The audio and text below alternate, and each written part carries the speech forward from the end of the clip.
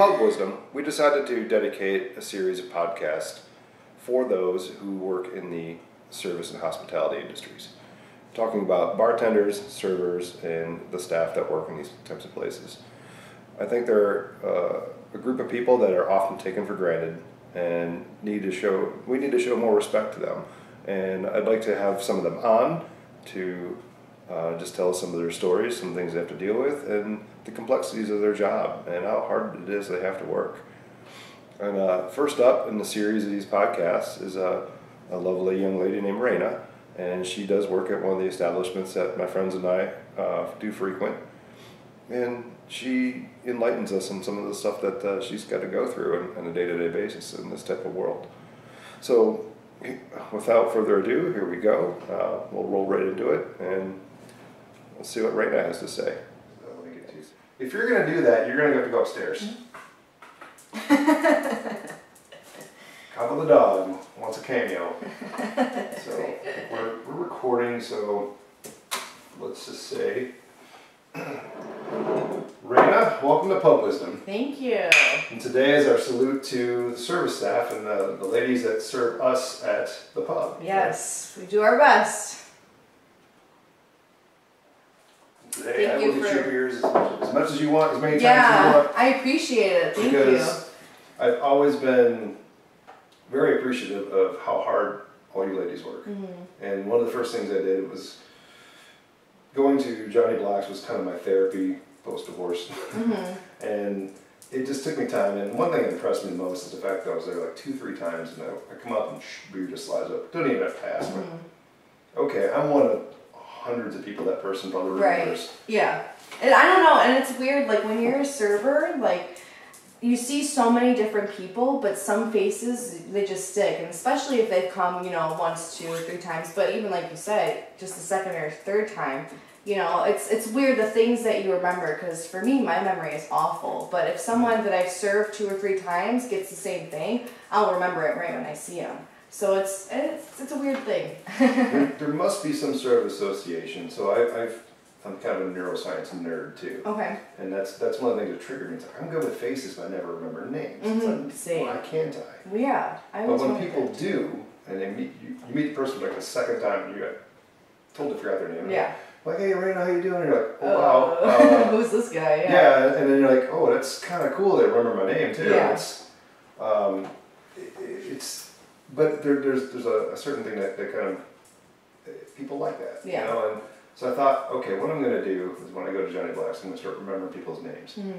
Remember the staff, remember the other regulars, and that was definitely a bar where there's regulars, right? Mm-hmm. It's wrapped in a neighborhood. There's always the same people there. They all live in the neighborhood, so it was very cool to kind of go there and actually learn so many people's names. I can walk right through that bar and, hey John, hey Dan, you know, and you know, hey, Mindy's a bartender tonight, and it's just like... Right. And you just fit right in. Yeah. You feel at home. Like, and then people are like, yeah, he's a pretty cool guy. And I feel like I got a pretty good rep doing You do. Because there's definitely some regulars where we're like, oh, like, we're sick of him, but you're definitely not one of them, you know. So... don't ruin that. No. Hang on to that, because that's a juicy little tab I want to get to. Ooh, okay. You don't have to name names. And I don't want you to name names, honestly. Yeah. But I do want to get to some of those juicy stories with bad customers, but also good customers too. Yeah. And the fact that you remember them, you remember what they drink, what they eat. Right. And then, of course, today is all about celebrating you guys and the hard work you do. Well, it's appreciated. It is hard work. Because it is. It really is. I mean, if you think about it, you're literally a servant. You're serving somebody. You know, you gotta put on your best smile, act like everything's fine, even if you could be going through something horrible, but you have to portray something completely different just to make sure that that person has a good quality, you know, meal and experience, so that you can get, you know, a good tip and be able to pay your bills, hopefully. So, but even then, when you do your best, you can end up not getting a good tip. So it's hand in hand. That's terrible. That's what tip your servers, damn it. Tip your damn servers. And tip them good, okay? Right. At least 15%, but 20 is good. Yeah, no kidding. Absolutely. That's what I like. Yeah, I mean, I always do my best to tip minimum 20%, and if I can just throw extra out, I do. Right. I don't have a lot of money to throw around. Exactly. But I budget that in when I go out. Exactly, and that's what people should do. Like, if you're going to go out and order out this food, you should factor in that tip, too, because that person's going to work extra hard the more you get, you know? Right. So. And even if the food is bad and your server's good, take that into consideration. Right, it's not the server's fault. We're trying our best, really. We really are. There's a team of people that works by it. Exactly, it is. It's a huge team, and if one thing falls apart, then we all fall apart, and it's hard, but I think at Johnny's we're pretty good. We have good teamwork going on. It's one of the places I really like, and one of the reasons I frequent it so much. Yeah. Other than being walking distance. Exactly, it's so convenient. Too convenient. Yeah. They built a high tolerance there. Yeah, that's all right. It's all right. Well, you also built a lot of good friendships, I'm sure. I have. Everyone I've had on so far have been regulars from the pub, servers, and Myron, who came on, he started. I met him once at CJ Mahoney's, and we were sitting down next to each other for quite some time. It's one of the kind of slow nights, and I just pointed at something on the TV. It was hockey, and he's like, "Oh man," he goes, "I don't know much about hockey, but I can tell that's a lot of talent." And we just started talking. This guy's an entrepreneur. He's starting up businesses in Auburn Hills area. Okay. He started as a server, not a server, but as a kitchen guy. Okay. And kind of worked his way up to the point where he's doing his own thing. Holy crap. Cool. And I just kind of just mentioned, hey, I'm starting up this podcast. Would you mind being a guest? Like, sure. Woo-hoo! All right, get my ass let's go, Yeah, so... Isn't it interesting how, like, the universe just brings you to people without you even knowing it? Like, that one conversation that you struck up. Yeah. What if you didn't sit next to him? Right. Well, if I didn't say anything. Exactly. So many what ifs. Yeah. And so many do. And I never understand. You're going out, you're sitting at a bar, there's people sitting on the other side of you. Why are you not conversing? Right. The pub was originally a place that people went to go talk. Public house, right? It's where they had these conversations. And it was actually about religion and politics and stuff like that. Oh. Depending on what country, maybe not religion, but it was about politics for sure. And things we're not supposed to talk about today. Right? Yeah. And I also do understand the people who do just want to go up and do their own thing and, be on their own. Well, I do enjoy going out to eat by myself, and I'd like to kind of just sit back and observe and just kind of, but I do also like to socialize too, so it's almost like if you don't want to socialize, maybe get a table away from, people. If you do want to socialize, then go sit up at the bar. I will say I have done it a few times, and I've been a couple times I just sat way in the back of the corner. Right, yeah. Just give me a hockey on TV so I can just watch that. And, some sort of, you're all right. Right. I'm fine. I just want to... Zone it out. Yeah, I just want to have that kind of night.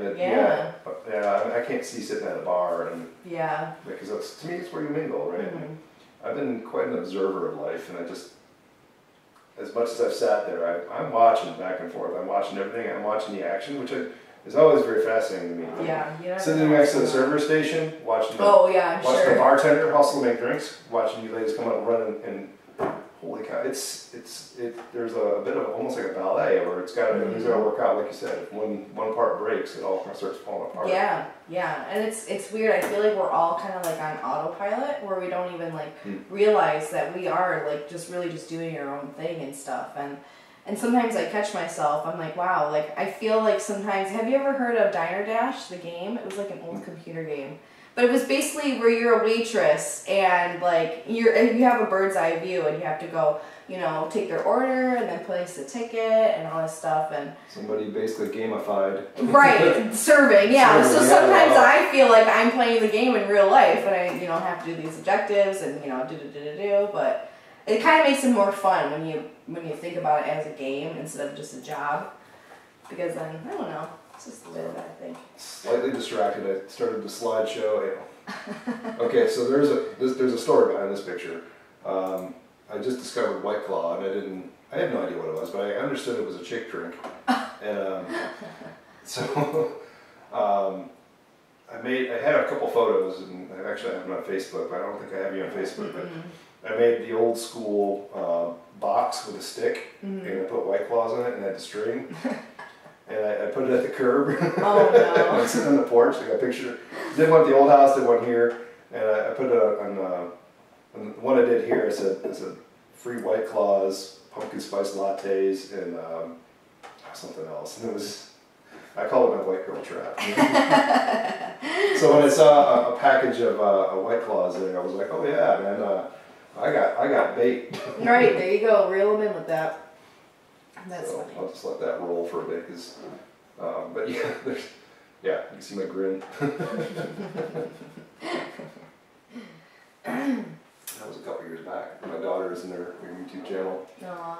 So when I had them on here, they were the Legends of Johnny Blacks. Oh my God, that's so funny.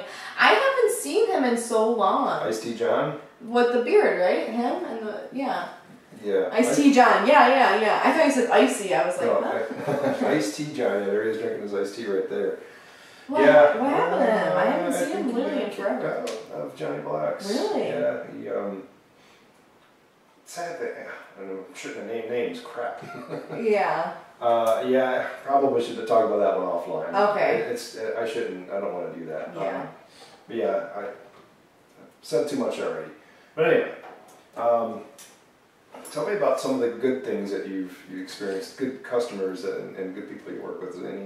Any good stories come to mind that maybe people outside the service industry wouldn't know, or is there any aspects of that industry that people don't really know about that maybe would help them tip better? Yeah, right. Well, first of all, the big thing is that nobody ever really tips on carry out, and people think, oh well, the server, the person doesn't have to do anything. You know, they're just boxing it up and putting it away. But yeah, and then the cooks do. But the tips go to the food runner, and yes, they do box these things away. But you have to realize if it's a busy night and you're placing a to-go order, they're taking time out of their busyness in the restaurant to box your food, get it ready, and then put it in the counter waiting to get picked up, and then cash you out and stuff. It takes time, and so I think that that's an important thing to. It's taking your attention away from regulars like me. So tip them well. Yeah, exactly. Make it worth their time. Yes, exactly. If you don't get paid well, and that's another thing too. Well, people will make that argument. Well, if you don't like the hourly pay, then why are you doing it? And it's like, get a different job or this and that, and it's like, well, no, it's good money. The tips are good money. Yeah, it seems like you're able to pull down decent cash, but it's very it fluctuates. Yes, right? big time. And to customers, and there's a lot of variables there. And then the Most other thing definitely. is cash in hand, and I'm assuming that's every night. Yeah. And it helps tremendously. It's a benefit, right? It really is. It really is. Those of us stuck on salary get paid twice a month. Yeah. And that's a starvation point there. Well, and that's why I only work part-time there, is because I have my other jobs that are my main focus, but with them being I take care of kids on the spectrum, and so when they're in school all day, so I don't really get that many hours with them. So me working at the restaurant makes up for it, and I'm able to pay my rent just working at the restaurant 2 days a week, so it really helps. So but there's good and bad in everything, and that's the same with serving. And yeah, there's really crappy customers, but I've met a lot of really amazing people. I mean, you included, you were one of them.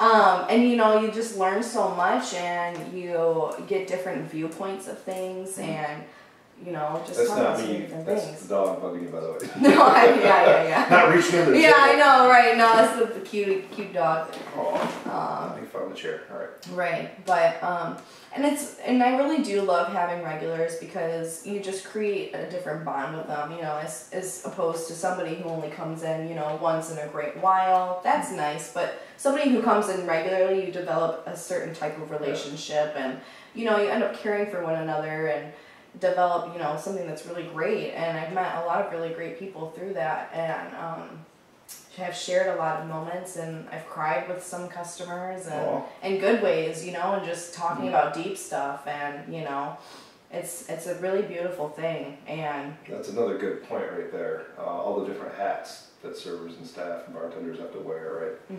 I mean, there's a psychology there. Oh my God, yeah. I mean, some drunk guys are like dealing with children, correct?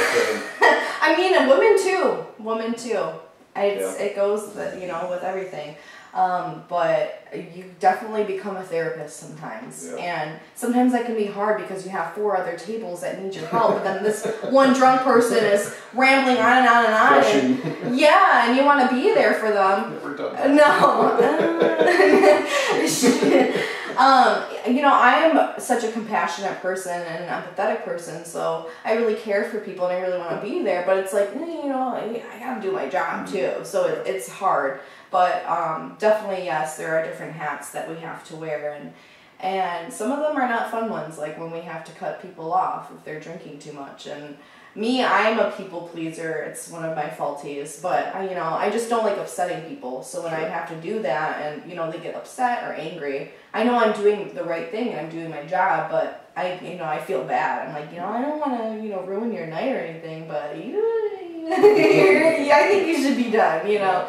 But there's such a fine line with that, and we have to take certain, you know, measurements and protocols. Unfortunately, a lot of people don't know moderation, and that's a thing that we just don't understand. I think it's almost synonymous with American culture. If 1 is good and 10 must be extreme. Right. Right. So yeah, I don't. And everyone thinks they have to get so fucked up when they drink. Like, you don't need a blackout to have a good time, you know. I mean, I can ask you the question, but I also could ask someone who's seen me there quite a bit more, is how many times have you seen me like staggering out of there? I mean, never really. really. Get out of control. So I do have a very meter way of doing things, and then people are like, hey, you want a shot? And most of the time, yeah, you have you your don't beer want to bring and out you're the beast. good. Yeah. Beer is slow and controlled, and that's what I like it. You start throwing shots on it, you start going over the hill real fast. Right, and you're just like bam, bam, bam, and then next thing you know, you're on the floor, and you're like, how did I get here, and where am I? A few people off that floor. Yeah, me too. And wipe some nasty mouths. Yeah. Only for my sister. That's a true sister bond right there. Yeah. I was gonna say that's Again, not any strangers. They're not that nice. Not that nice. Again, dealing with children. But yes. Well, thankfully, none of them have thrown up around me, so thank God. But the other end, yes, I do have to deal with frequently. Yeah. Not to we don't have to get into that. All right, moving on. Yeah. Right. No. Those are all really good stories, good points. I just hope maybe anybody who watches this can glean a little bit off that. So maybe we need to treat our servers a little better because we're human too. Yeah. We're not just servants, and I don't know if it's just me, but I like connecting with people and I love talking with people. And I have these 4 guys that have become kind of regulars, and they travel throughout Michigan. They work, I don't really want to say too much of their stuff or whatever, but they work with the police department, and I would say they're all like 50 plus, and no creepy vibes or anything. They're all very nice men, and they give me kind of like and they give me like that father figure type of love, like that feeling. You know what I mean? And I just lost my father back in September or November 17th, 2021. So it was just a year ago. Yeah. So. Yeah, it's shitty. It was really messed up. Johnny's was so amazing and so supportive with that, and continue to be, so I'm very blessed for that. But it's very interesting when these men came into my life because, like I said, they gave me that, that feeling, and they were like, usually when we travel, we go to different restaurants, but they're like, we love this place and we love you, like you're so amazing, and so we ended up creating this amazing bond, all of us, and one night, twice we've cried together, me and specifically this one guy, and just talking about my dad and the things that I've been through, and they all just teared up and told me that they were proud of me, and like it was just such a beautiful moment, and they always take care of me, and they're always checking in on me, and I even got, the one that I'm pretty close to, I got his number, and we text back and forth sometimes, just checking in on each other. But see, as a dad myself of daughters, I can appreciate that. And, I'm not that age, but I get it, right? And I see younger ladies, and I hear stories about that, like they lost her dad. That's something that's very, it's very cute in my mind. I have an older brother who passed away a couple years back, and it's like, holy cow! I'm almost his age when he passed away. And it's weird. It's like you keep growing, and and he left behind a daughter, my niece. And, oh my gosh! So Yeah, and then I also think about that. What about me? What if I pass? What happens to my daughters? You know. Yeah. It's just to know that there's other guys out there that kind of they get it, and I think my generation still has a little bit of that left. Yeah. Where it's like, okay, take people under your wing. Yeah, exactly. Right? Yeah. And I wouldn't suspect anything creepy out of that either. So. Yeah. So that's good. That's really good to hear.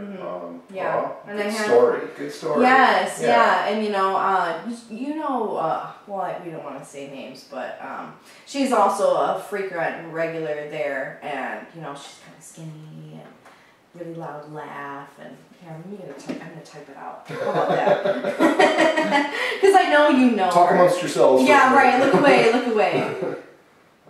I'm pretty sure that's her name. Don't know if I know her. I don't know. Well, she also lost her dad a couple years ago, and I'm not a bartender, I'm a server, and so she's always sitting at the bar. So I don't really know a lot of the regulars that are at the bar. Like I was on my drive here, I was wondering how do we even start talking and getting to converse, because I don't know. I always sit at the bar. Yeah, you're always kind of next to the server station too. I like the traffic. Yeah. Yeah. But I also love watching that area because just the action that happens there. But also that's kind of a good area where I'm with the guys. People come in and out the door and stuff.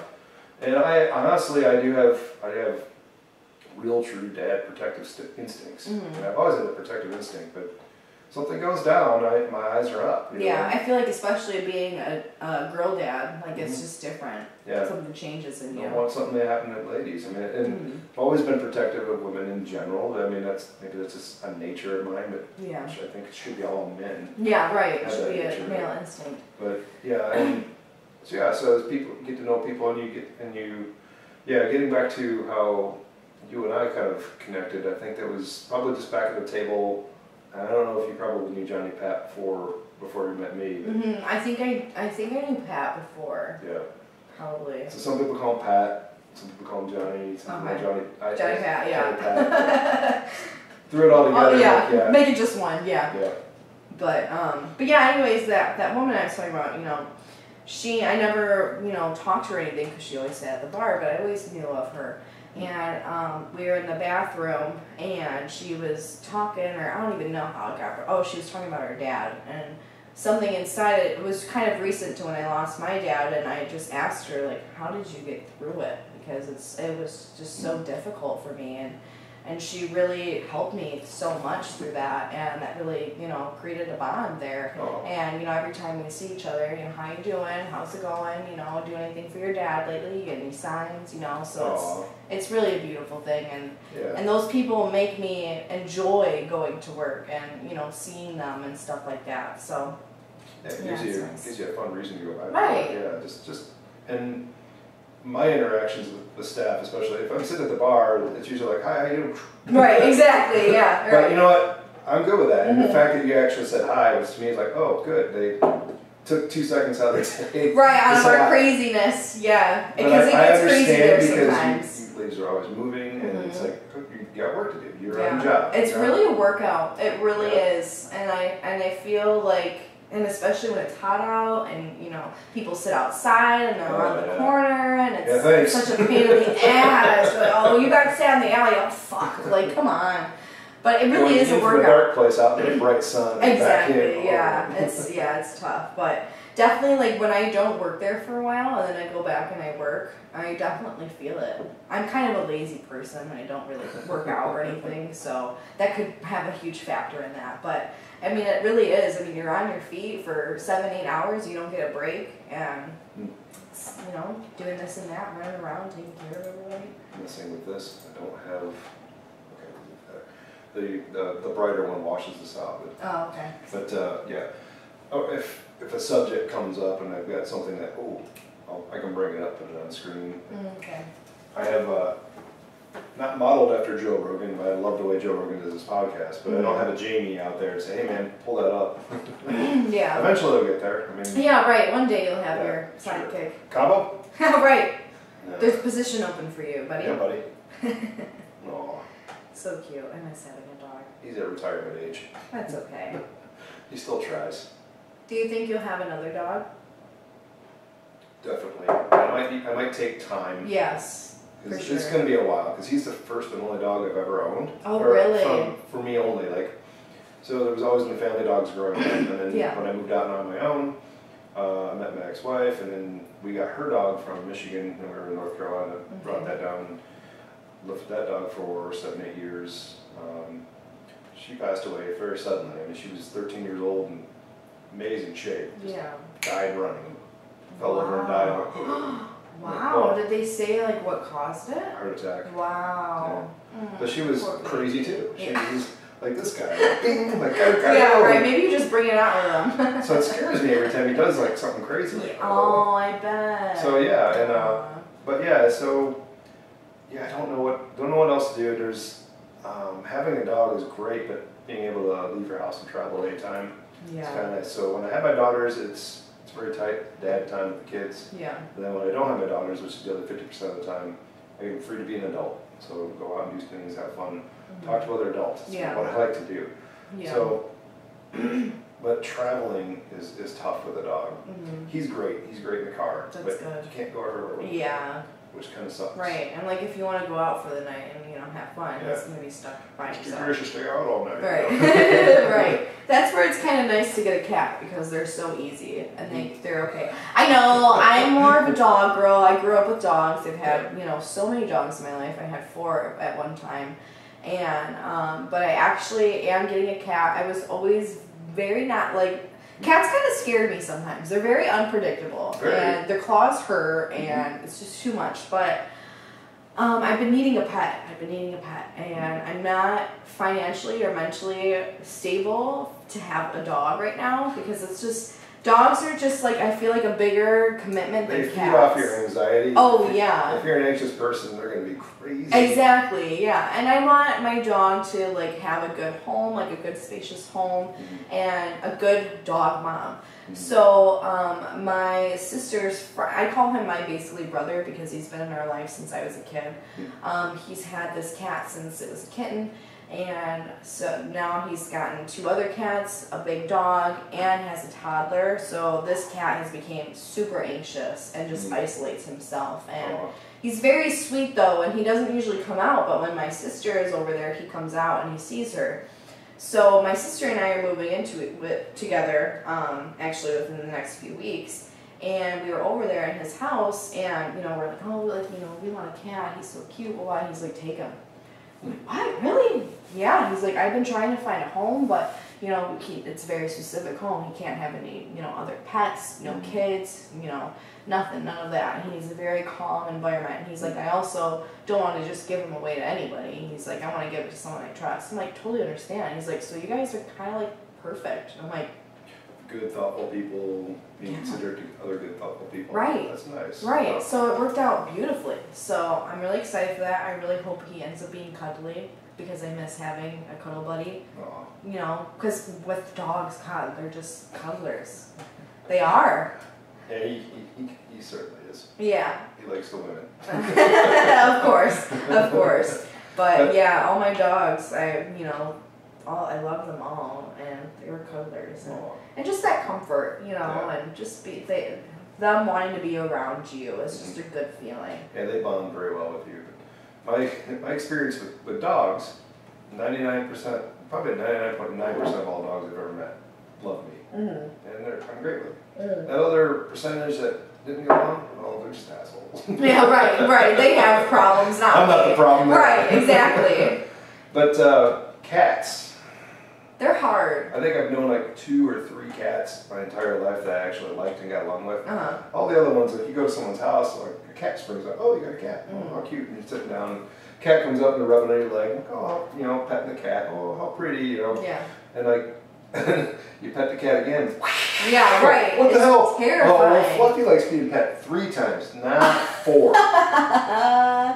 That's so true. How am I supposed to know that? These cats all come with different instructions. I guess so, right. That's so funny. Yeah, cats have always really scared me, but that's why I'm kind of excited for this cat because he is so, it's sad, but he's so anxious and so shy, and you know, I never wanted a cat because I don't want my shit thrown away and clawed at, and you know, and the random attacks when I'm trying to love it, you know, it's scary.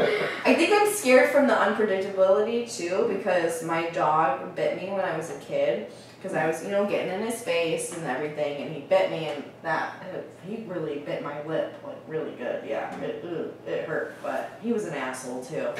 Fucking asshole. Again, that 1% of dogs. Right, he was that 1%, for sure, but... I have similar experiences with cats. I remember, like, I think I was at a cousin's house in New Jersey, and they had a cat, and I'm, like, reaching under whatever it was to pet the cat. I was a little kid, I love animals, right? Yeah. Trying to pet this cat clawed the crap out of me. Right, get away from me, yeah. God, man, it's like, but yeah, right, those claws are sharp, they hurt. Yeah, right? but I am so against declawing cats, though, like, it's just... I can agree with that. It's horrible. Like, I understand you don't want your shit clawed up and stuff. Don't have a cat, then. Right. Get a dog. Right. You know, dogs, yes, they can also claw, but they're really not... This little guy, 13 straight years of perfect dog. A few months prior to moving out of previous house and then this one, he decides, I'm going to start tearing shit up. No. My new couch, tore up 3 bedroom doors. Oh my goodness! Got into my room, chewed through the door, got into my room, chewed up my best pillow. Like, I've got a pillow that's actually curved to fit my neck, so I don't get kicked neck, just sleep on my side. That one pillow, I don't know pillows in my bed. I would have been so pissed. It'd come and go, so I was kind of worried about some weird things. I got a camera in the house to watch them. Yeah, I wonder if he was just anxious about the move or something. Well, he had no idea that was coming either. It was even before I was even looking for a house, but it was very random too. Oh, okay. So I didn't know what was going on, but went to the vet, checked him out, everything's good, and like, well, he might be getting old, might be getting dementia. And I've seen there's been a few moments where my dogs could get dementia.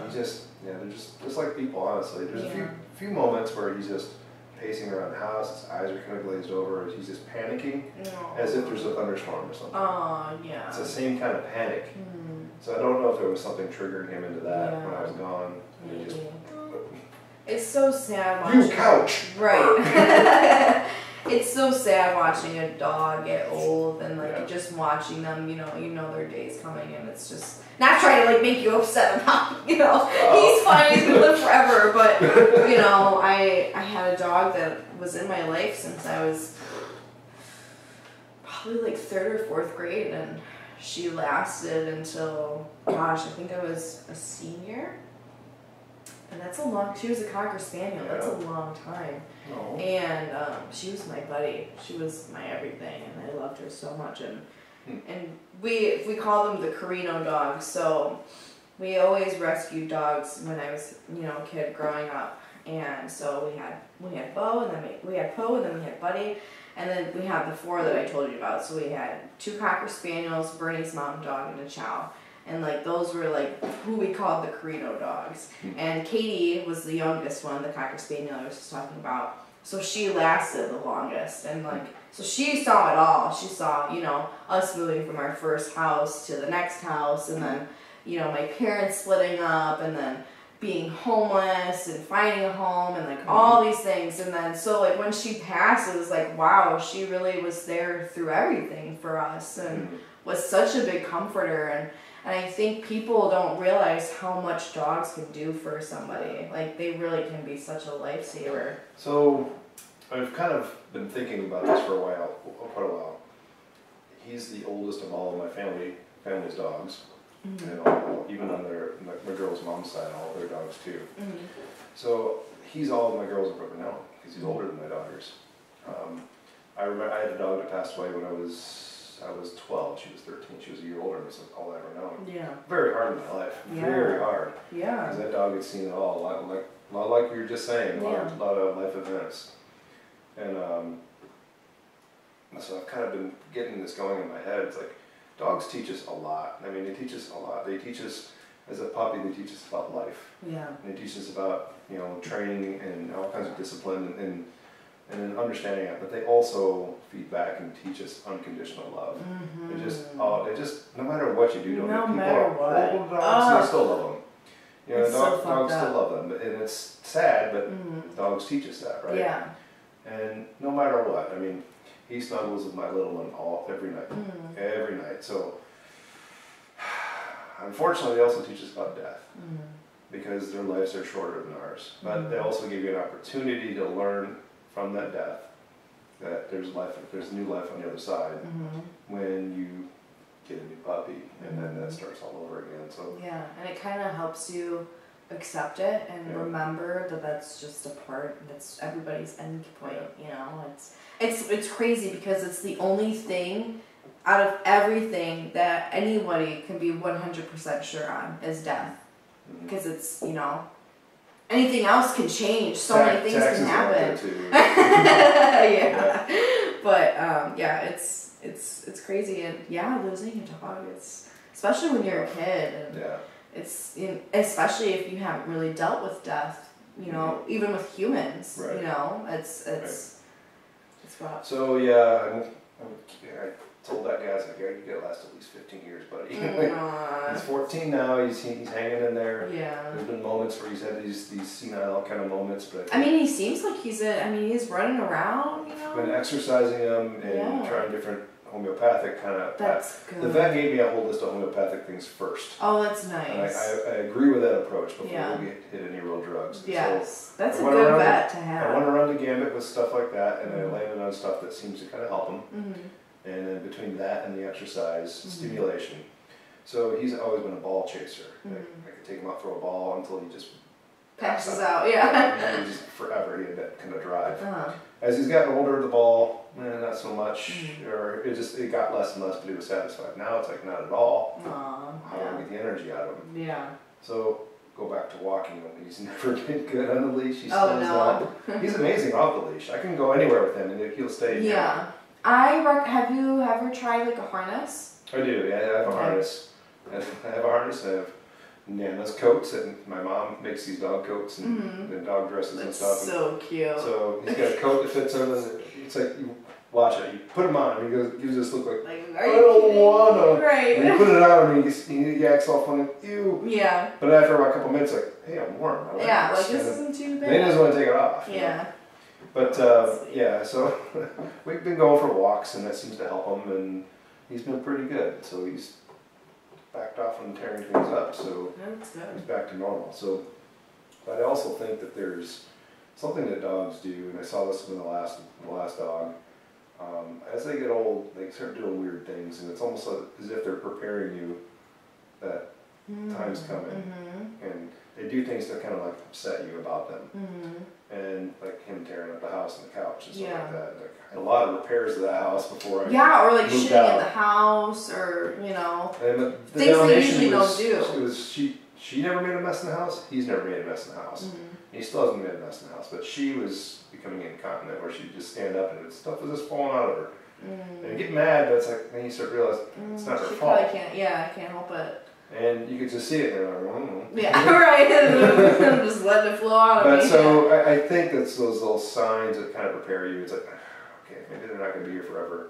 Start preparing. Yeah. And I'm worried about my daughters because it's going to make them hard. Yeah, all you can do is just be there for them. Yeah. And let them feel what they need to feel, and let them feel validated and that their feelings are okay, and that their dog will always be watching over, and he'll be still snuggling with her, whoever he snuggles with, whichever of your daughters that he snuggles with, I'm very big on like souls and reincarnation and all of that jazz. My mom's a psychic and a medium, so I was raised very differently.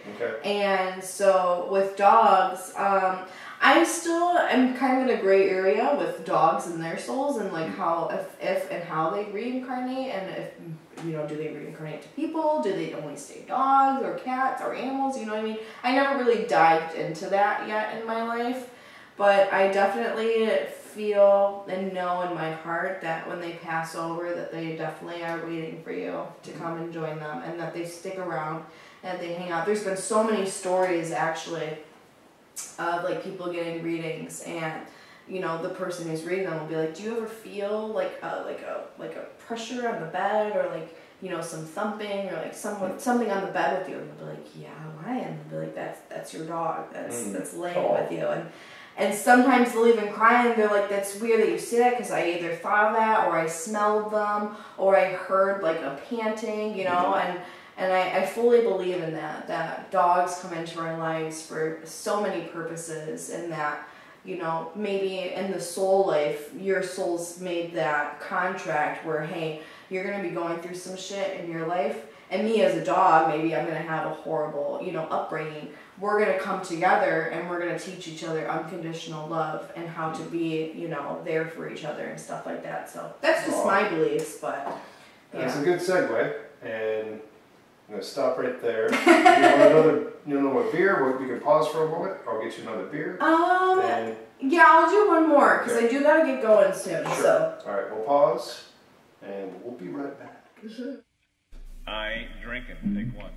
You know, on pub wisdom, I've learned I'm getting older, but what I've also learned is if you don't want to feel old anymore, just hang out with guys older than you. You'll always feel young. Bring us pints of beer. Don't drink, you can live. Bring us pints of beer. We're gonna drink now and here. Bring us pints of beer. Don't drink, you can live. We're back. And we're back. Round 2. Reina's got her Corona, and I've got my Sam Adams Oktoberfest, finishing that stuff off. There you go. Some of my favorite beers, though. Okay to face the product. Sponsor. We are looking for sponsors. Yeah, right. If you want to sponsor this podcast. So, Cheers. Cheers. We're talking about dogs and afterlife and the spirit world. Right, and everything else. What are your beliefs on that? Do you believe in reincarnation and stuff? I think it's a fun thing to think about. I just don't see it being possible. Mm-hmm. I don't know. That's why I remain agnostic with a lot of it. Since I just don't know. You can't know. Right. In a lot of senses. I think there's a lot of things that people can pick up on and can kind of read on people. There's a lot of communication skills that we have that aren't, they're intuitive, but they're not well known, right? So one of the things I really dislike is communicating through text. Other than just direct information back and forth. Kind of like what you and I are doing, just to kind of coordinate. Yeah. You let me know everyone like good at all. All right, good. Right. Fine. That's perfect. However, having like a deep conversation. And getting emotional through that, right? Right. So sarcasm, weird things, like people don't get it. Right, you can't hear their tone of voice or their facial expression. Emojis kind of help. Right, but like, they don't really display the truth and what you're trying to do. And people can still misread that. Exactly. Right? So phone calls better because once again, tone of voice, things like that. Yeah.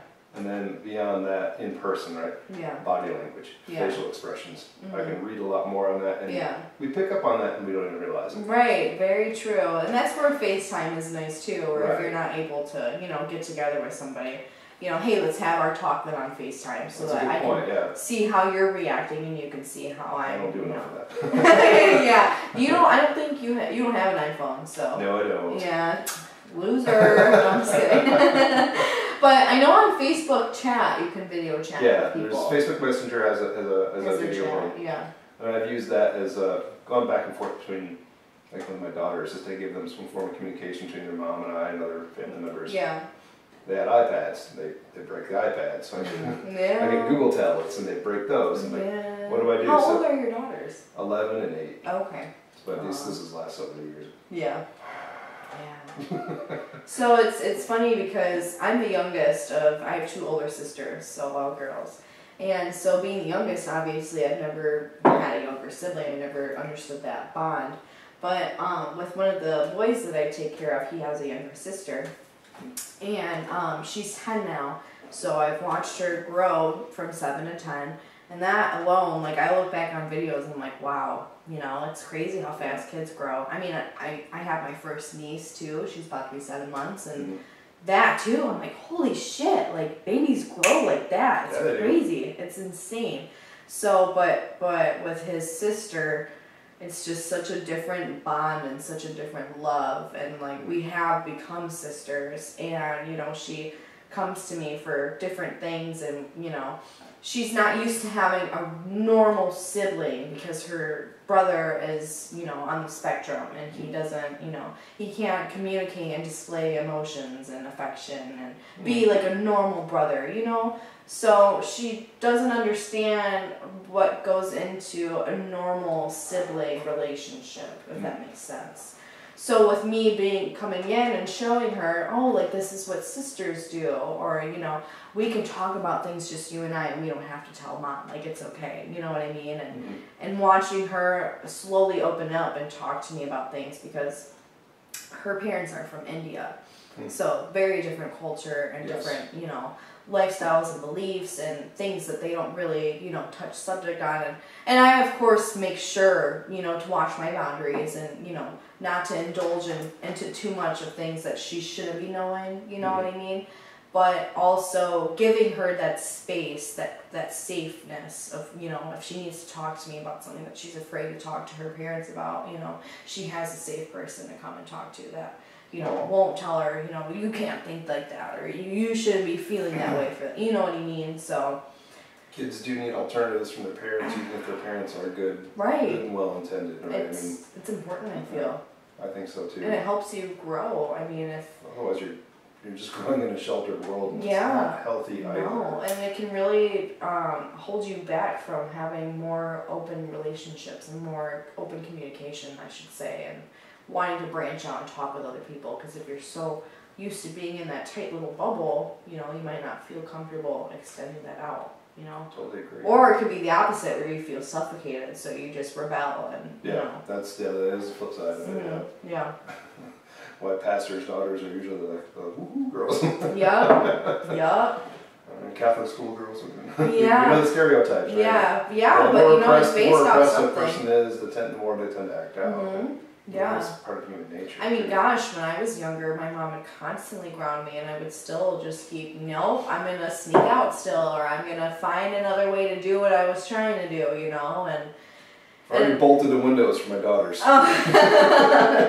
Oh, yeah, good luck, good luck. Tracking mechanisms. Oh, my goodness, they're going to have the lovely anklets.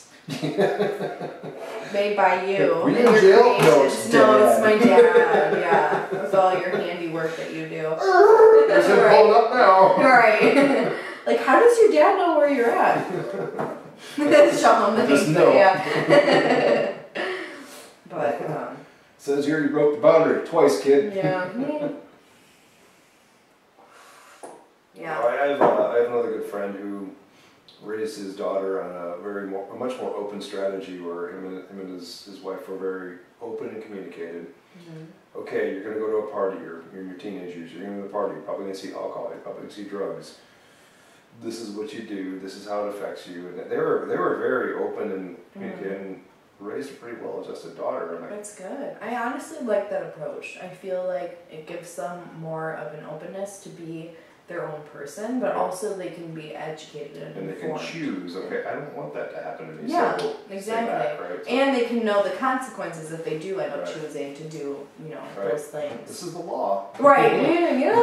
They're not going to treat you as well as we do. You know, as parents though, I'm sure it's hard, because you think back on what you did on that age, and you're like, I remember how I felt at that age. And, you know, obviously I'm still young, so I don't know any of that, but... There's still, I mean...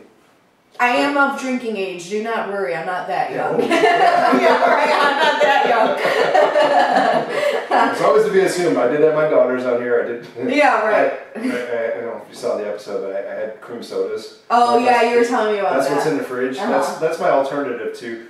I shouldn't be talking about this, but if someone doesn't want to drink, I can get my cream soda. They can still have a mug. Right. Feel part of it. Right. I mean, it looks like beer. But I definitely accepted a free beer and two. That's all I can pay on, right? Yeah. Until we get some sponsors. Then you know. Yeah. But yeah, I was pouring them in cream soda in frosty mugs, and I don't let them drink pop hardly at all. So, okay. So it was new to both of them. I was sliding over, and my oldest thought it was really a beer. She goes, I'm going to need this just to deal with her. Oh, I love that. I thought it was hilarious. That's so funny. Yeah, I don't actually feed my kids beer, but yeah, I think early introduction, and I've seen parents that actually allow their teenage or that kids in that kind of late teenage stage, they allow them to have a few drinks, and I think that's okay. I think a parental introduction to that is good. I feel in moderation. Yes. Because definitely some parents have gone way too far with it, and the kids end up partying at their house, which I understand, you want people to, right, you want the kids to be in a safe environment, and, you can control it, make sure nobody, drives drunk or whatever, have you not, but at the same time, back to the days where there used to be cool parents that did that a long time ago. And it kind of went away, but it seems like that's coming back, which... Yeah, I mean, there was some that I knew when I was in high school. I was gonna say, I don't know how old, actually I don't know how old you are. I'm 23. Oh my gosh! Yes, I'm very young, yeah. I think you did tell me that before, and I'm like, whoa. Yeah. But I think of you as older because you just are more mature. It's the trauma. Cheers to the trauma.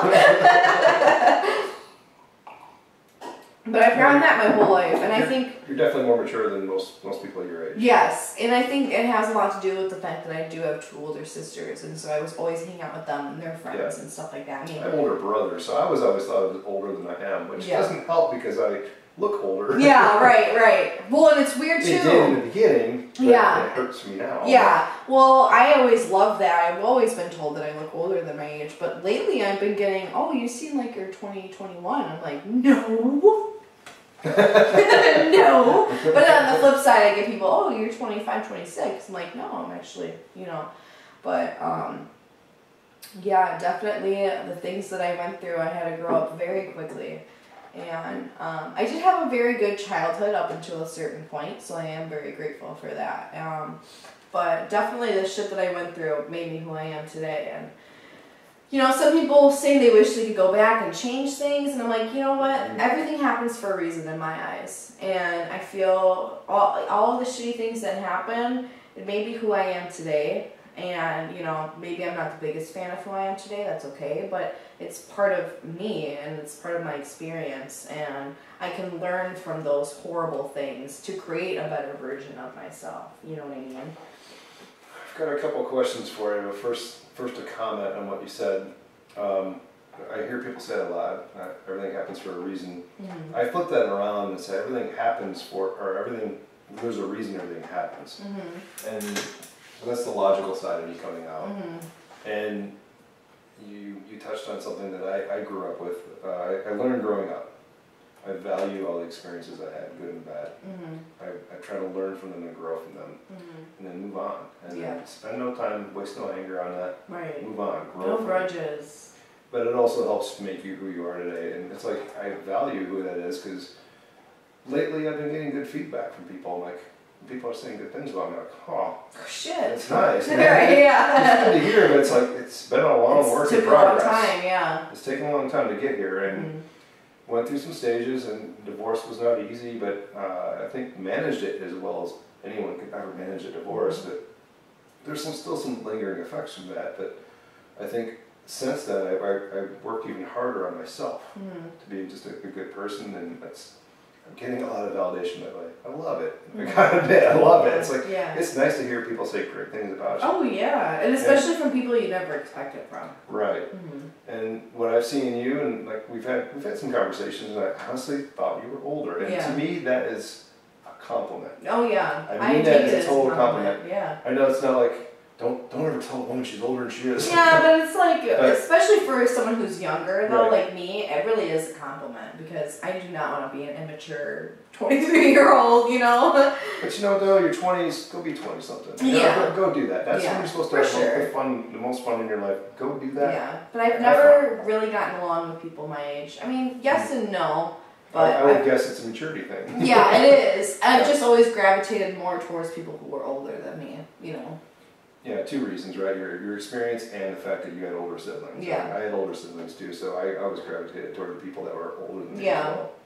Same thing here, and I'm just at a later stage. Yeah. But yeah, I see before me someone who's very cool, very, very mature, and neuroscience kind of shows that men and women mellow at different ages, and we always heard that saying that women mature faster, and neuroscience kind of shows women actually start maturing to their full potential around 30. Okay, interesting. And then men around 40. Oh, that makes sense.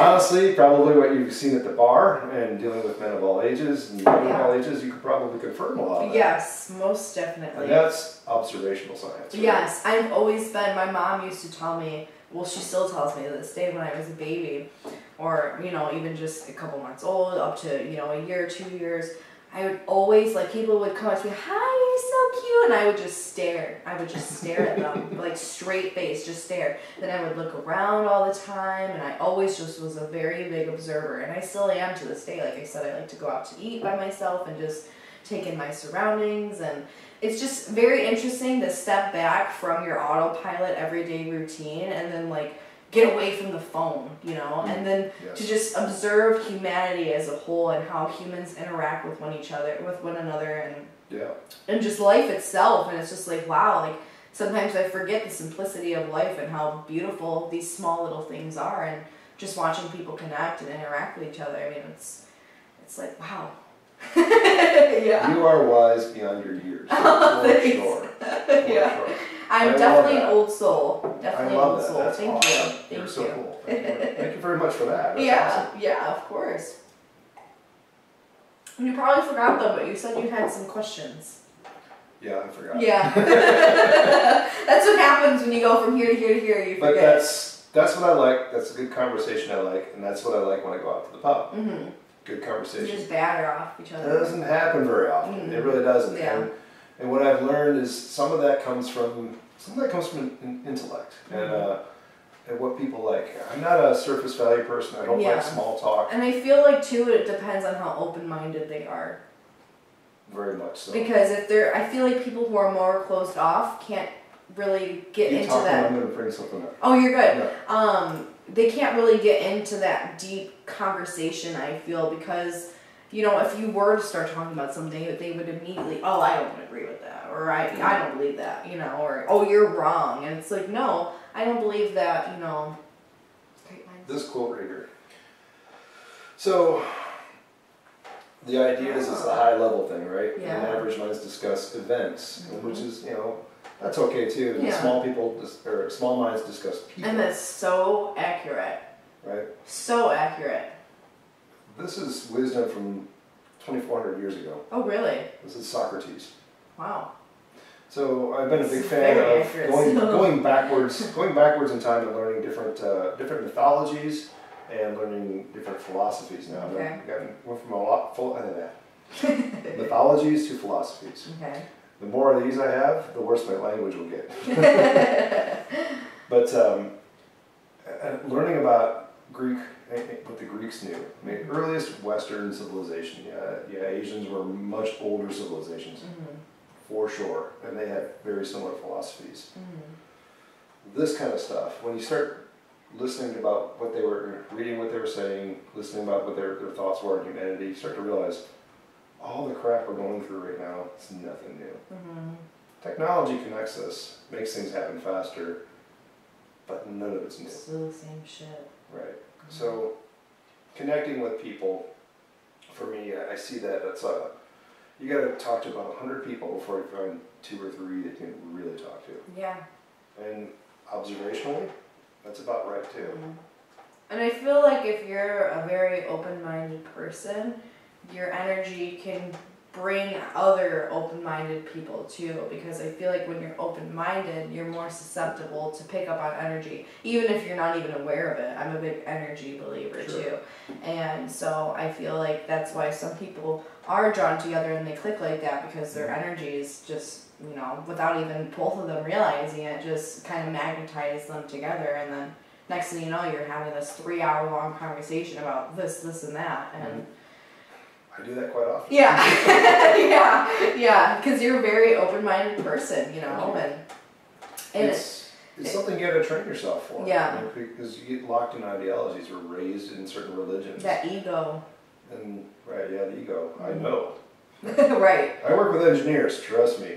Yeah. These guys, they're smart because they're engineers. They know. Really?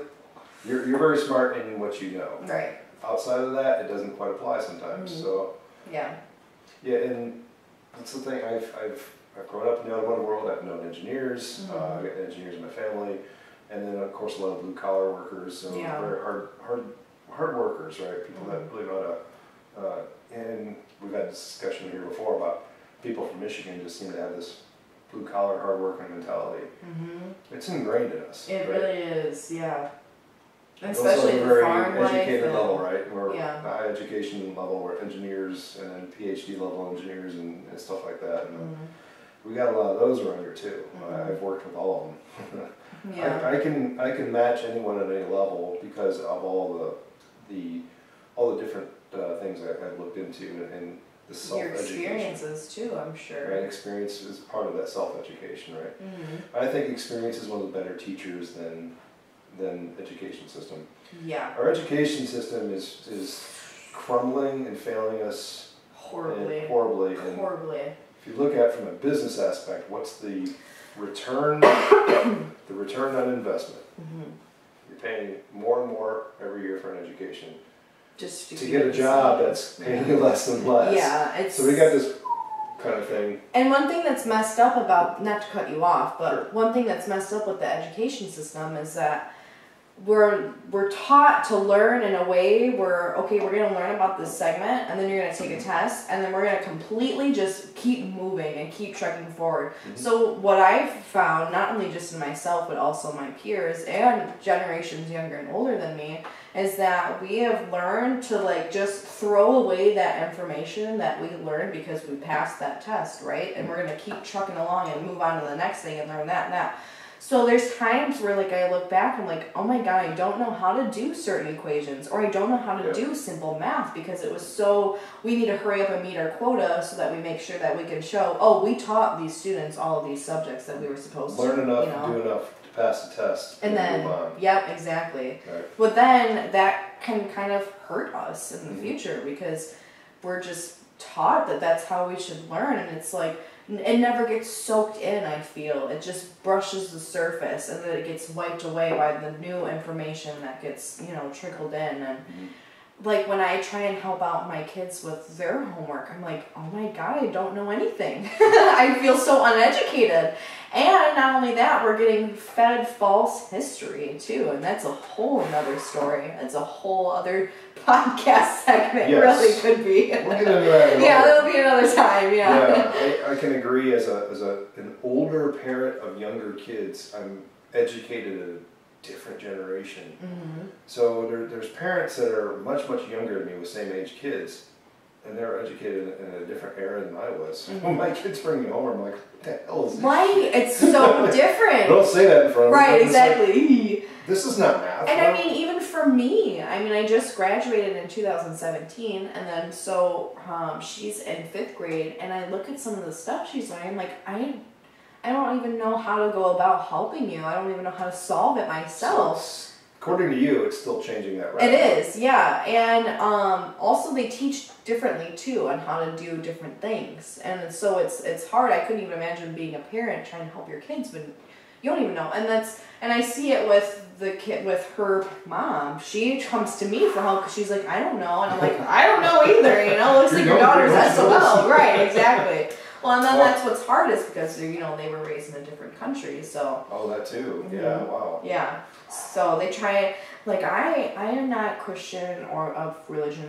I'm not exactly, like, an atheist or agnostic or whatever. Like I said, I'm very open-minded. Spiritual. I am a very yes, I'm a very spiritual person, so I don't ever, shut anybody out for their beliefs. I'm not gonna, say, oh, you're wrong, you're a piece of shit. Unless you're trying to shove it down my throat, then I don't agree with that. You should that's never, fair. Everybody has their own opinions and beliefs. We should, allow that with each other. But yeah, she goes to a Catholic school and she says, can you help her with, some of this Christianity, Catholic, religion. Their religion class. It's one of their subjects. And I'm like, I cannot help with that. I'm like, you're gonna have to look that up because I don't know a damn thing about that at all. I got in a lot of trouble with nuns in terms of because I went to Catholic school. Oh, did you? Oh yeah. Oh.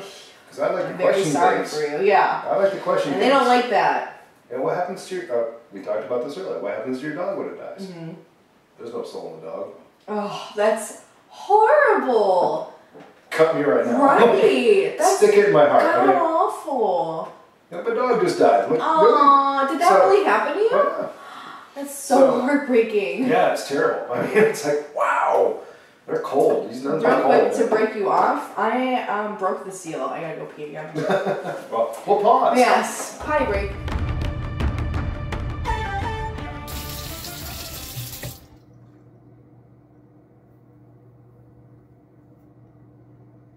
What? Just getting ready for the pub.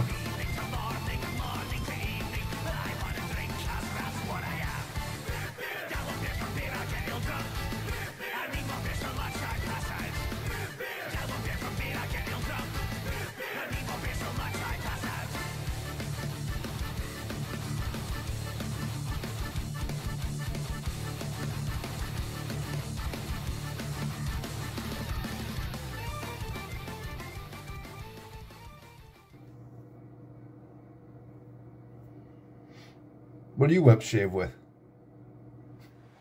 All right, we're gonna hammer around the Catholic Church for a bit. Alright, let's hear the good old I'm trauma. not shy of religion. Politics, I'll stay away from. Yeah. I'm not shy on religion, but yeah. Did you used to get the ruler?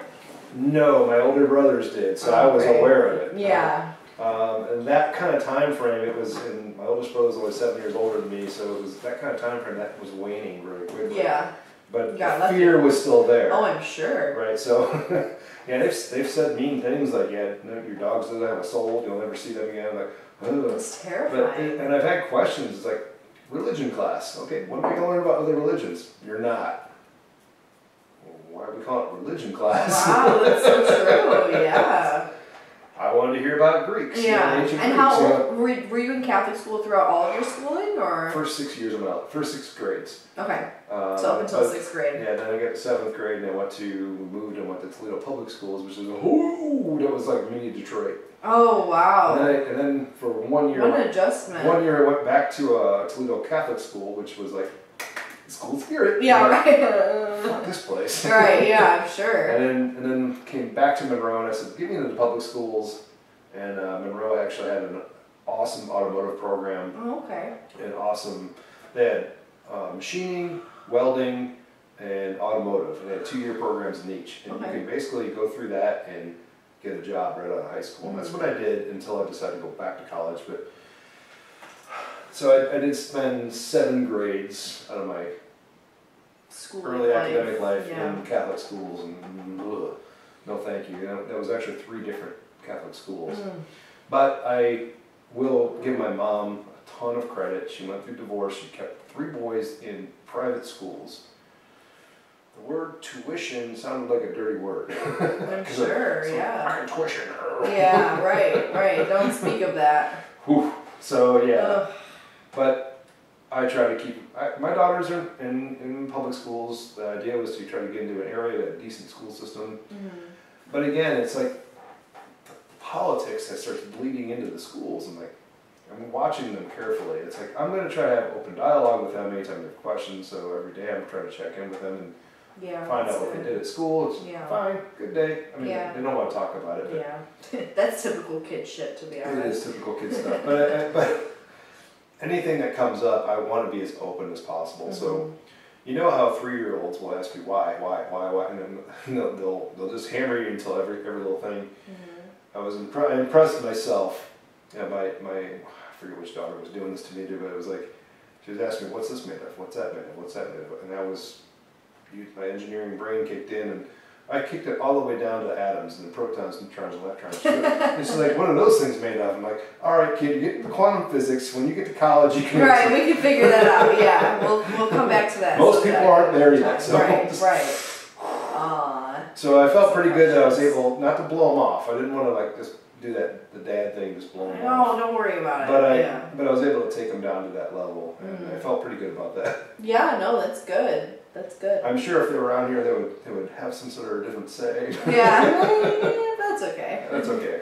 I do my best, and the best I do with my daughters, I think, is just when we sit down at the dinner table, we have a lot of laughter. And I think that's the best part. It is key. It's, you know, it's so important, those moments, you know, looking back at my childhood with my dad, you know, he wasn't perfect. Nobody's perfect.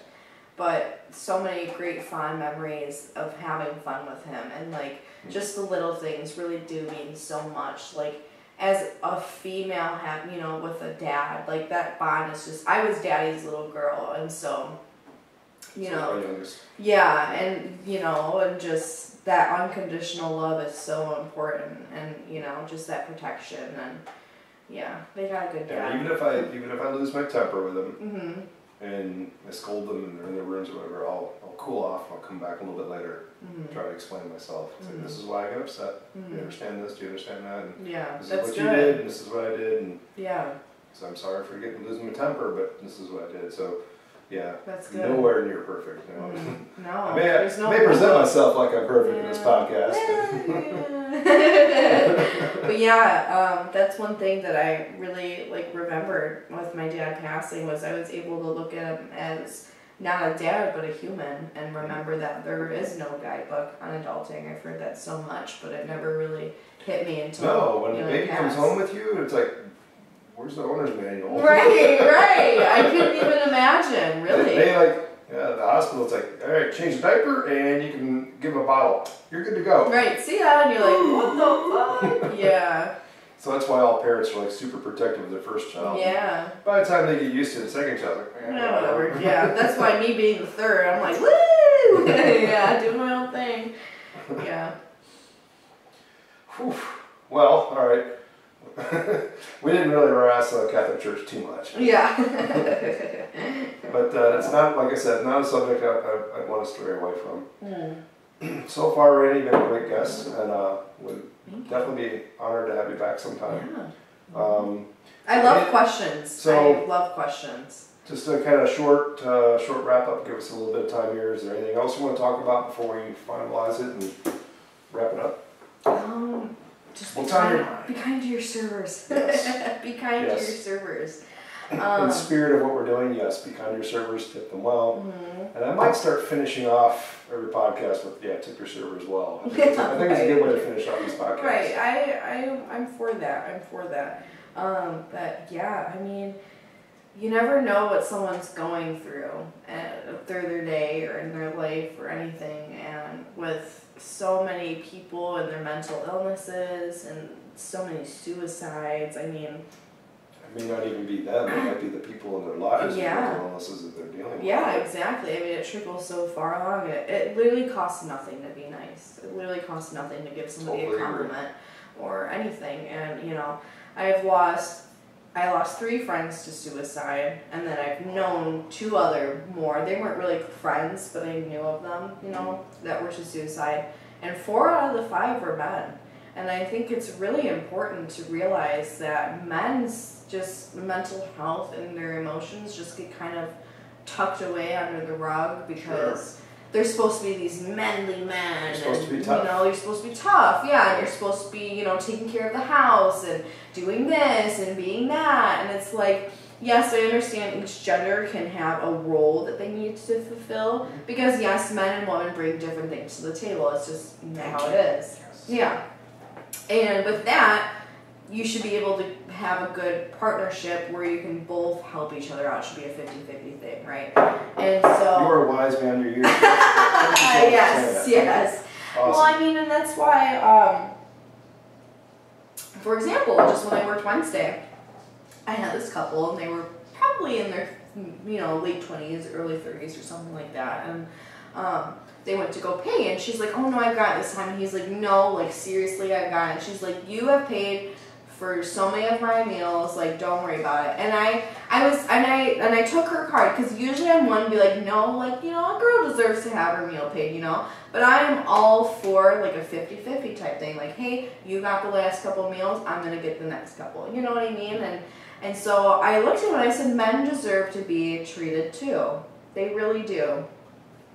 And they really do. And it's not like I'm trying to like belittle women being taken care of, and like, yes, women should be put on this amazing pedestal because women are and they shouldn't be like worshipped because not all women are good. They're not deserving of it. Yes. If they are, definitely do so. Women are still human, you know, at the bottom point, you know, at the bottom line. But, you know, everyone deserves to be treated with kindness, whether you're a male or female or, I think it's the best policy. Whoever you are, you know. It's just, at the end of the day, we all have hearts, we all have brains, we all have the same organs, the same, you know, like we're all connected somehow. Most of the same organs, yes. Yeah, most, yes. Internal organs. I'm not going to get into that one just yet. Well, yeah, I guess some people lose kidneys or whatever, and then even genitalia and whatever.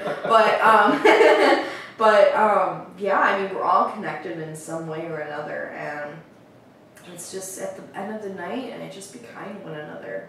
You never know what's I can tie that statement with be kind to one another, and you're right, it doesn't cost anything.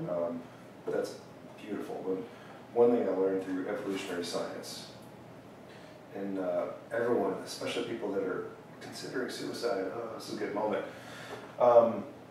One thing I want to teach my daughters or anybody that's talking to me is understand that through biology, we are all connected all the way back to the very beginning of life on this planet. We are part of an unbroken chain all the way back to the first life of this planet. We're all part of that. Yeah. You know, and just understand that you're a survivor. You survived everything this planet has ever thrown at us. Right. And you were here today because of that. And own that and move Right. on. I mean, carry it forward. And I think what happens too is we get so caught up in our thoughts and these delusions that our brain creates from this overthinking that we forget that even the smallest people that we wouldn't even give a second thought to will remember us and think, hey, where did they go? You know what I mean? Like say somebody who comes to Johnny, it's not all the time, but once in a while, and always comes on a day that I work. You know, what if I ended up killing myself? They'll end up being, you know, where's Reina? What happened to her? Yeah. Or maybe the grocery store that you always go to and you always see an employee that sees Yeah. you. You know, like just the smallest little things, like you make an impact to so many people that you don't even realize. And it doesn't always have to be a huge impact, you know, it could be the smallest of things. Little things, exactly. Yeah, so it's just... Like I was saying about remembering people's names. Yeah. Little things. Yeah, so it's just hard, and you know. Or remembering what drink they make, or what drink they like. Yeah, what they like. Yeah, you almost started out good, then you messed it up. you got too excited to be witty. Yeah, that happens. It does happen. That's why I write things down, because I do screw things up on demand. Yeah, I get that. But yeah, I mean, if you have any questions for me, I love questions. You know, anything that you want to know about me or anything, really. Wow. I just think you're an amazing person. I'm so glad to get to know you more today. And like I said, you're one of the people I kind of known, but didn't know quite as well as the others. Yeah. But I knew there was something about you that was cool, and I'm so glad to have you here. Yeah, I appreciate you telling me about it. Yeah.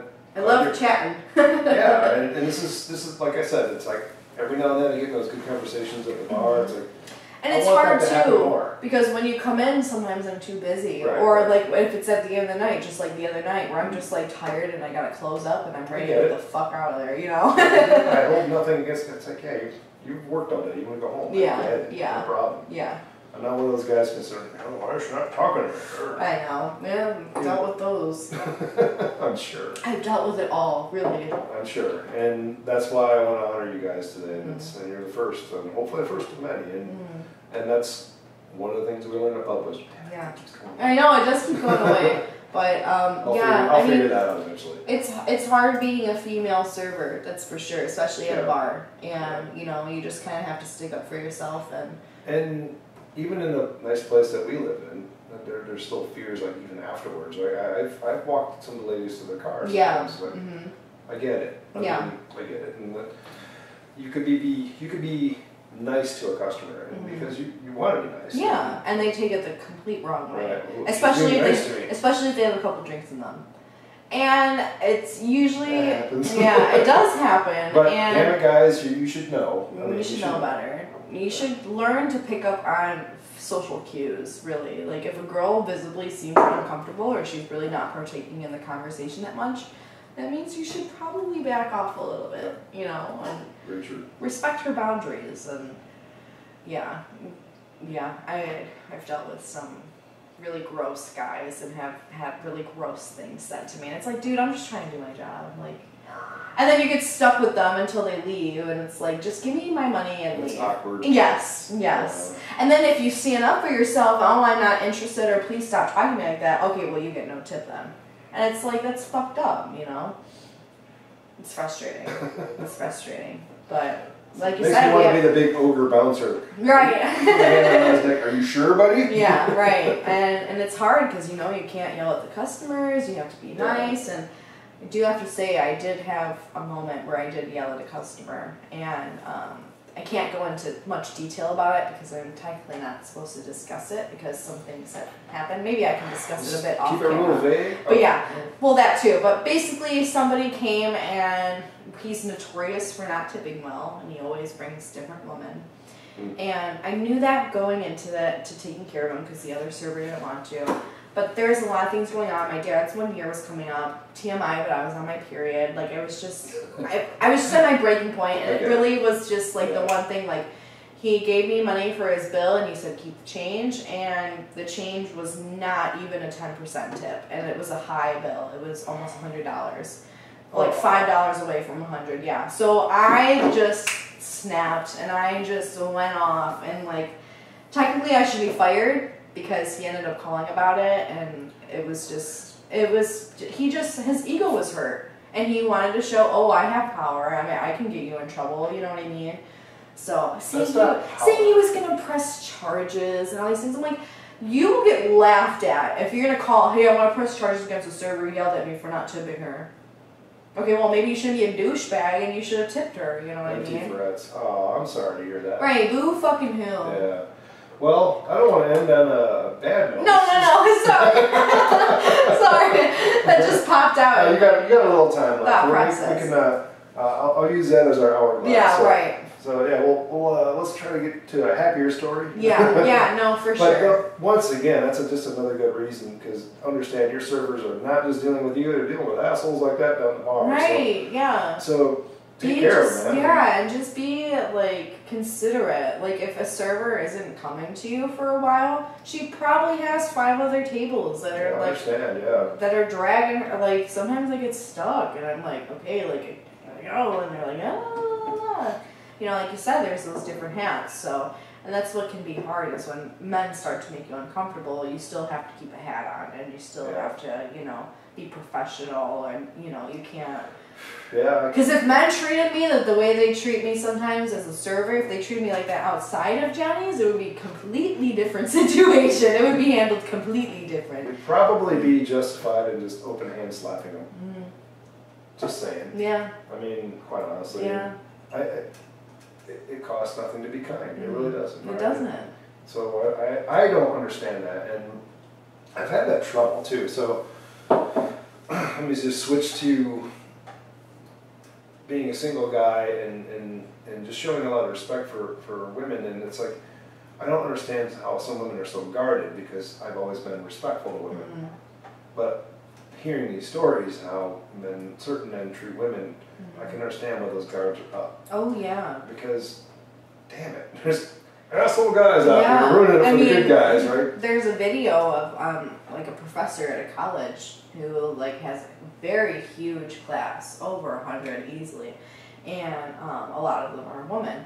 And you know, she said, if you or anybody that you know has been subjected to sexual assault or sexual harassment, stand up. And almost damn near every single person stood up. And then she said, okay, stay standing if they ever filed a police report about it, or if they went to the police about it. And damn near almost everybody sat down. And it's just sad. I mean, it's the truth. I mean, it's just become where these horrible things happen. You get raped or sexual assault or whatever, and you take it to the police, and it's just totally brushed off, and you feel, you know, I've been in that situation actually, where I filed a police report, and nothing ever came of it. And it was just very like, and I was young too. I think I was 16, and it was actually one of my first serving jobs, and it was the owner. And he said some very not okay things to me, and it was very traumatizing. And they didn't believe me at the restaurant. They just said it was a language barrier. I'm like, no, I heard very clearly what he was saying to me. You know, I'm not stupid. And language barrier, and that also gets back to what we were saying about communication and intent, and body language, and reading people, right? So right. If you're not, you can say certain words. The English language kind of sucks this way. You can say certain words and mean many different things. Yeah, very true. If you're in a situation, you're reading that person. You know what the fuck they're meaning. You're right. Especially if you know that person, Yeah. right? If you don't know that person, there's some interpretation there, right? Yeah. And yeah, there's always a misinterpretation that can happen. Yeah. However, if it's someone you're working with, you probably know them very well. Yeah. And if they say something a certain way, and if you took it the wrong way and told them about it, and Yeah. it didn't change. Yeah. Yeah. Well, and even like backtracking to the energy, I'm very susceptible to energy. So like when that interaction happened, it was just like I could just feel like that nastiness, like that's just that like uncomfortability and just fear almost. I was so young, I didn't know. I literally didn't even like say anything to him. I was just so taken aback, and like he kept going or whatever, and then he ended up leaving. And the other server came up to me and she's like, "What is wrong with you?" And I just instantly broke into tears, and it was, "You're okay." And yeah, so like it's hard when you do try and open up and do something about it, and you're just shot down and nothing happens for it, because it's like, okay, then why did I even try? Why did I go through and dig up all of these emotions to try and get help just for it to get shut down? Like it's very hard as a woman to try and, you know, get justice for yourself. Yeah. So, yeah, I like to get deep and heavy with things. And that, you know what? I have no problem going there, but I'm a pretty empathetic person myself. Yeah, I so can tell you are. I'm feeling it, right? Yeah. And also, once again, my protective instincts kick in. Yeah. Any person that I'm good with, if someone's treating them wrong, I stand up for them. Yeah. I play ice hockey, and Okay. one of my roles in ice hockey has been I'm a defenseman. Yeah. I'm protecting the goalie, I'm protecting my teams, I'm Yeah. one of the bigger, stronger guys. I'm Yeah. protecting my team. If somebody on the other team is Fucking with your teammate? I'm the guy that goes in there. Yeah, yeah.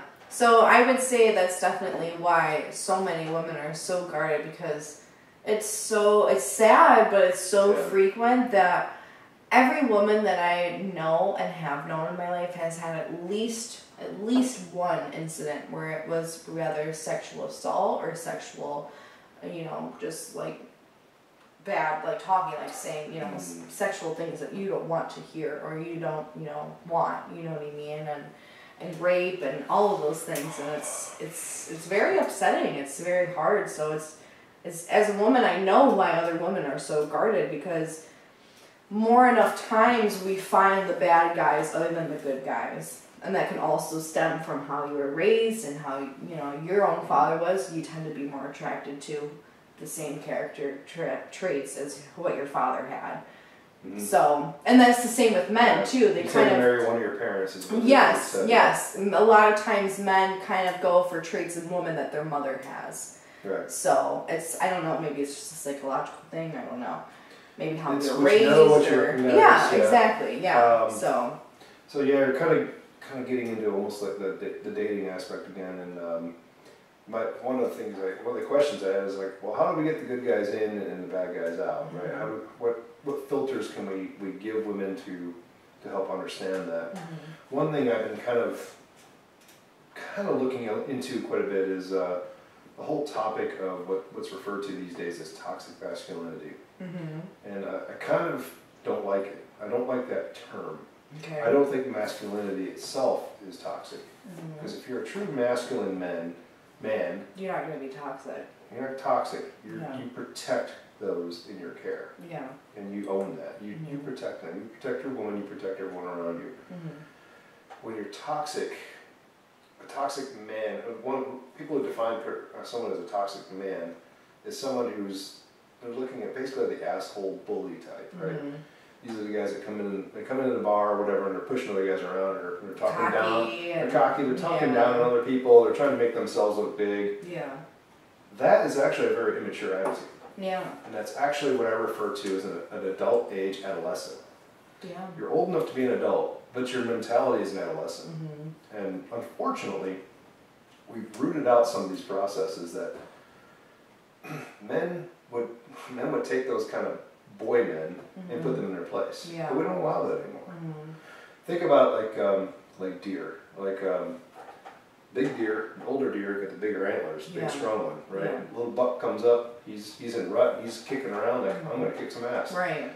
Big deer comes in there and says, you know what, you're going down. Right. And get away from my woman. Right. Exactly. So and sometimes I feel like that. I'm like some I've seen it at the bar. I've seen it where some young kid, he was drunk, and I'm sitting at the corner of the bar and I'm not showing any fear or any emotion. This guy, he's trying to talk tough and big man, and eventually he was pissing off the bartender, and I'm not gonna say who the bartender was, but he started talking to me, and I'm just sitting, I'm not standing up or anything. Yeah. He's got the chairs pushed away, he's standing up, and he's running his mouth, and he eventually starts talking to me, and he shakes my hand, I grab his fucking hand, and I squeeze it hard. He's like, oh. Yeah. You're talking to a real man now. And all of a sudden, he kind of stopped. He stopped for a moment, and he started backing down a little bit, and it's kind of like, he was a guy in his early 20s, and he was a young buck and rut, right? He's got the little horns coming out, and he's kicking around and acting tough, and I'm not showing any fear. Yeah. But eventually, he started getting kind of out of line, and then the person that was a manager at the time, she kind of walked him out, because he did some things that shouldn't have done. Yeah.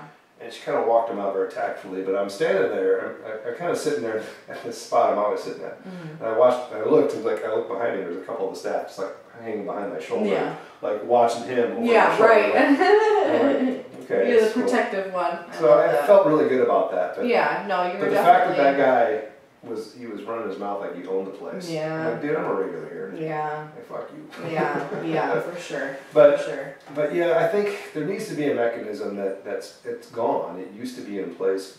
You look back through history, tribes had this where they would take these adolescents and they would take them out, and they would take them away from the tribe, and they would go through some sort of trial, and they would come back a man. Yeah. But it was stuff that men did to them, whether they made them hunt or some sort of rite of passage. Right, or something. We don't have that mechanism anymore. Yeah. And we end up with these guys who are with these attitudes like teenagers. Yeah.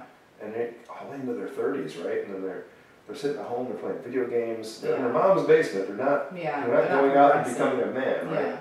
They're not going out and becoming that provider and protector that men need to be.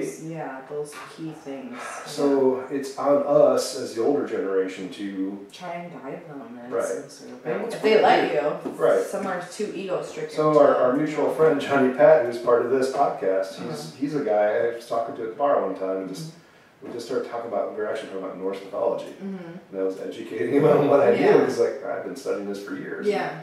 And then he just kind of got to know me, and one of the big compliments I got was from him, and he was kind of like a father figure to me. Aww, like, it's like, I'm not that old ass. Yeah, right, come on now.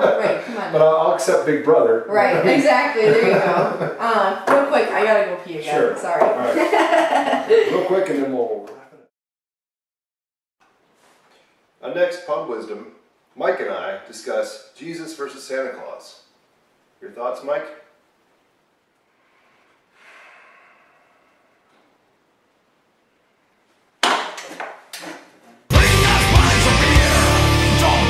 You can live. Bring us pints of beer.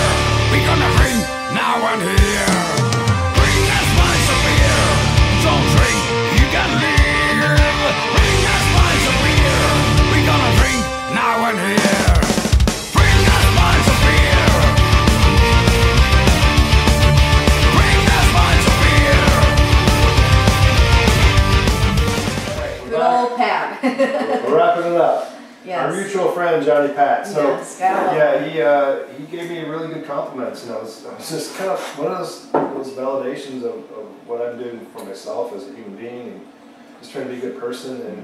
And he's a bit younger, and he's recognized some of this stuff that men need to be men, and there's a difference, and there's nothing toxic about it if you're truly a man. Yeah. But women, I think, see.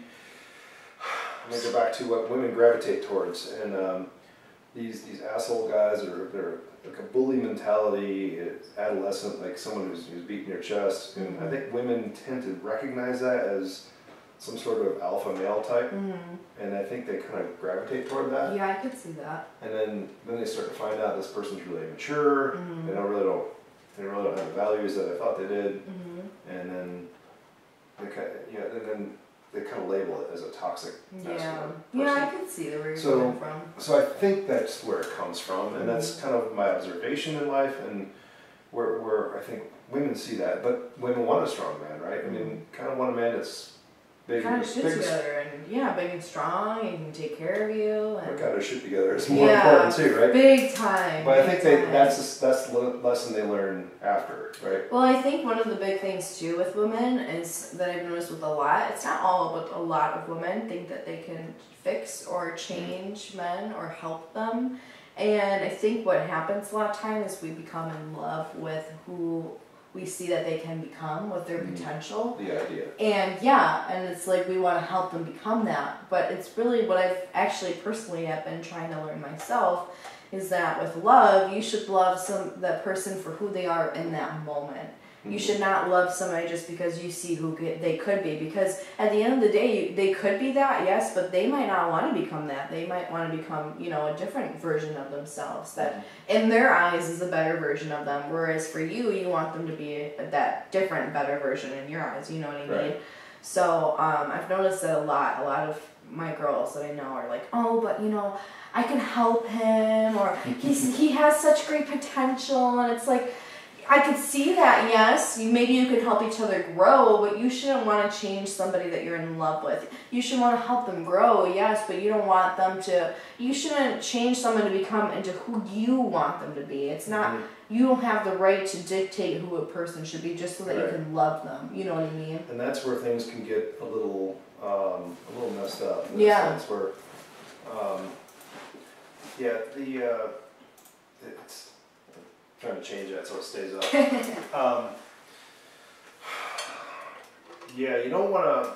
I think my advice for women would be don't love him for the idea you think he's going to be. Take notice. Take very good notice of what are his goals. What is he doing to try to achieve those goals? Do you want to help him get to those goals? Those are the things you need to look at. If you want to help him with that. Yeah.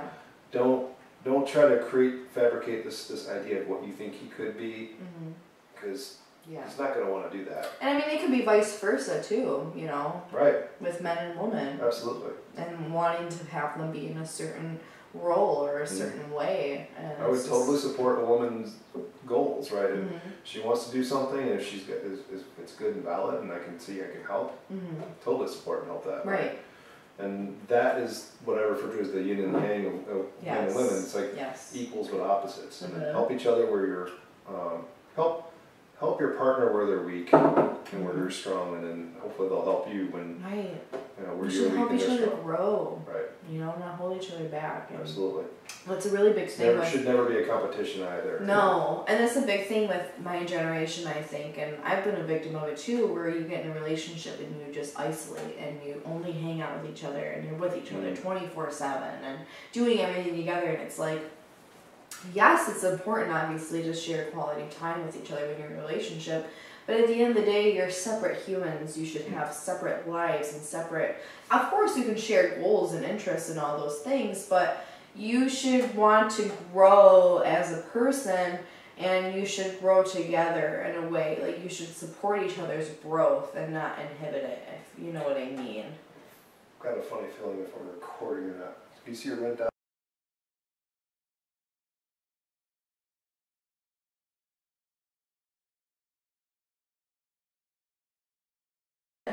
Thank you so much. Yeah. But awesome. Yeah, that was great. I'm happy you asked me to come. Yeah, no problem. So.